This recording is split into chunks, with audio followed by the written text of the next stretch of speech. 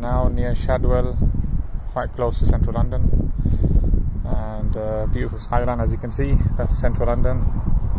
Got that big tower, I forgot what it's called now. And yeah, just wanted to mention one of the two reasons you can also add to your Hijrah list. You see, when you go to a Muslim country, is also to try and benefit the economy there.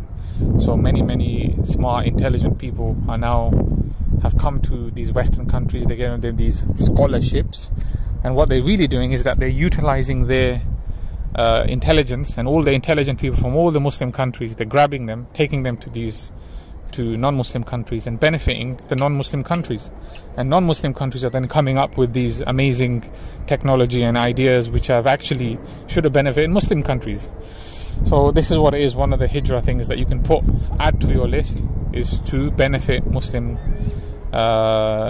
countries. That's a very important and very noble thing to do. I'm going to take my money and my economy and my labor and my children and my intelligence and try and use it to benefit our Muslim countries. May Allah give us the tawfiq.